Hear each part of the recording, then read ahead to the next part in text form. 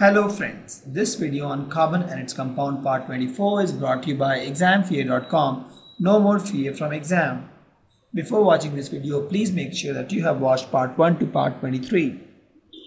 Now we'll study coal and petrol. They are called fossil fuels and they are very critical for us because our car runs on this, machines runs on this, a lot of things runs on coal and petrol.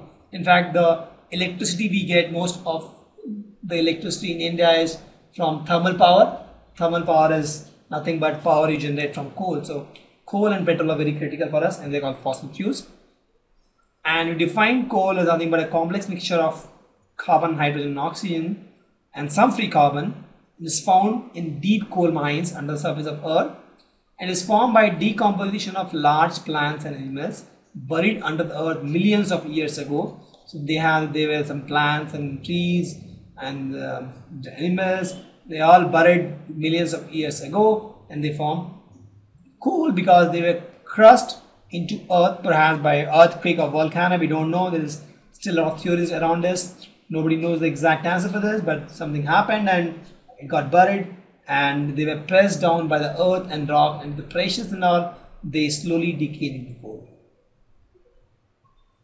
For petroleum, this was also remains of millions of tiny plants. There are millions of tiny plants and animals. They live under sea because normally you get petrol from sea. So you see they are all nothing but remains of tiny plants and animals in the sea creatures. When they died, their bodies sank into the seabed, right? And which is covered with silt. Silt is nothing but the mud thing. And the bacteria attacked the dead body and turned them into oil and gas. The bacteria converted the dead plants and animals, the sea plants and animals, into oils under high pressure, right? And meanwhile, if you see the silt, right, silt become rock because the pressure. Silt is nothing but the mud is nothing but silt, mud with water.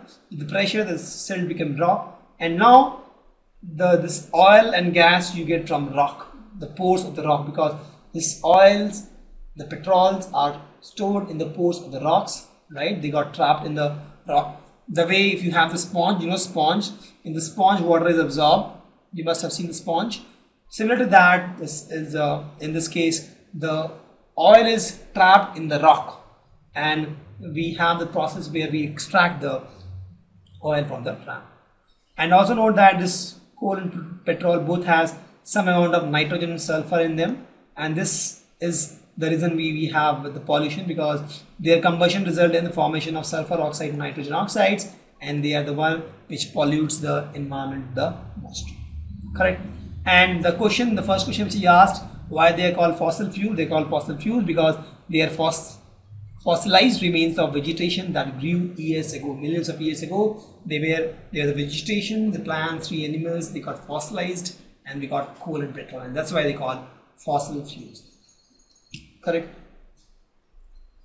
So now we know what is coal, what is petrol, how we got coal, how we got petrol, and how we extract coal and petrol. The interesting thing is here, the coal, the petrol is generally trapped in the rocks, and we get that from.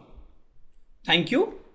Visit examfear.com to watch free educational videos, try free online tests, get the best quality study materials, study from the best tutors and mentors, and much more.